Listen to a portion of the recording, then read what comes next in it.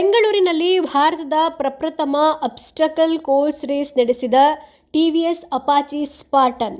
ಭಾರತದ ಪ್ರಪ್ರಥಮ ಟಿವಿಎಸ್ ಅಪಾಚಿ ಸ್ಪಾರ್ಟನ್ ರೇಸ್ನ ಪುರುಷ ಹಾಗೂ ಮಹಿಳಾ ಸ್ಪರ್ಧಾತ್ಮಕ ವರ್ಗಗಳಲ್ಲಿ ಮೊದಲ ಸ್ಥಾನ ಗಳಿಸಿದ ಆಗ್ರಾದ ಸಂಜಯ್ ನೇಗಿ ಮತ್ತು ಸಿಂಗಾಪುರ್ನ ಐಪಿಂಗ್ ಯೋ ಪ್ರಸಿದ್ಧ ಅಬ್ಸ್ಟಾಕಲ್ ಕೋರ್ಸ್ ರೇಸ್ ಮುಂದಾಳು ಸಂಸ್ಥೆಯಾದ ಸ್ಪಾರ್ಟನ್ ರೇಸ್ನ ಭಾರತೀಯ ಶಾಖೆಯಾದ ಟಿವಿಎಸ್ ಅಪಾಚಿ ಸ್ಪಾರ್ಟನ್ ಬೆಂಗಳೂರಿನ ಎಂಬೆಸಿ ಇಂಟರ್ನ್ಯಾಷನಲ್ ರೈಡಿಂಗ್ ಸ್ಕೂಲ್ನಲ್ಲಿ ಭಾರತದ ಪ್ರಪ್ರಥಮ ರೇಸ್ ಪ್ರಾರಂಭಿಸಿದರು. 2,000ಕ್ಕಿಂತ ಹೆಚ್ಚಿನ ಭಾಗಿದಾರರು ಈ ರೇಸ್ನಲ್ಲಿ ಭಾಗವಹಿಸಿದ್ದರು.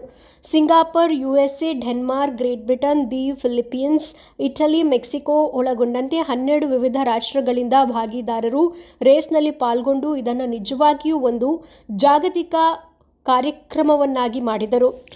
ಪುರುಷರ ಸ್ಪರ್ಧಾತ್ಮಕ ವರ್ಗದಲ್ಲಿ ಆಗ್ರಾದ ಸಂಜಯ್ ನೇಗಿ ಅವರು 25-25ದಲ್ಲಿ ರೇಸ್ ಪೂರ್ಣಗೊಳಿಸಿ ಪ್ರಥಮ ಸ್ಥಾನ ಗಳಿಸಿದರೆ, ಇವರ ನಂತರ ಬೆಂಗಳೂರಿನ ಯದುಕೃಷ್ಣನ್ ಎಂ ಹಾಗೂ ಚೆನ್ನೈನ ಎಬಿ ವಿಕ್ಟರ್ 29-49 ಮತ್ತು 31-9 ಸಮಯದಲ್ಲಿ ರೇಸ್ ಪೂರ್ಣಗೊಳಿಸಿ ಕ್ರಮವಾಗಿ 2 ಮತ್ತು 3ನೇ ಸ್ಥಾನ ಗಳಿಸಿದರು.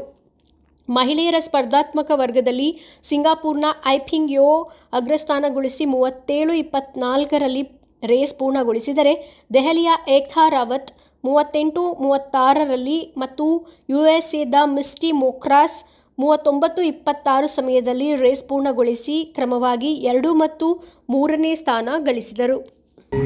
Race in India, and I think everyone loved it. It was a great experience for participants. Those that have traveled abroad, I think they feel the same experience as they have felt in other countries, and I'm really proud of the team. They pulled this together. I think the venue was great, and I'm looking forward for the next races happening in your country. First time? Dream. I spent just a couple of days in Delhi, and then I came to work here, but everyone is so warm. I love the food. I'm Mexican, so I feel like home. A little bit spicy, so I love it. How is the atmosphere here, Bangalore? Oh, it was amazing. I think everyone is really welcoming, and I think the community is strong. Hopefully, we can grow this community further in the next cities. Your good name, sir? My name is Jonathan Cirillo, International Race Director. Okay. Thank you so much, sir. Thank you, guys. What is it about obstacle course racing that makes it so special for you?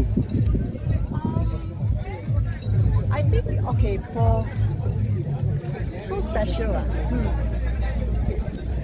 I think it's my passion.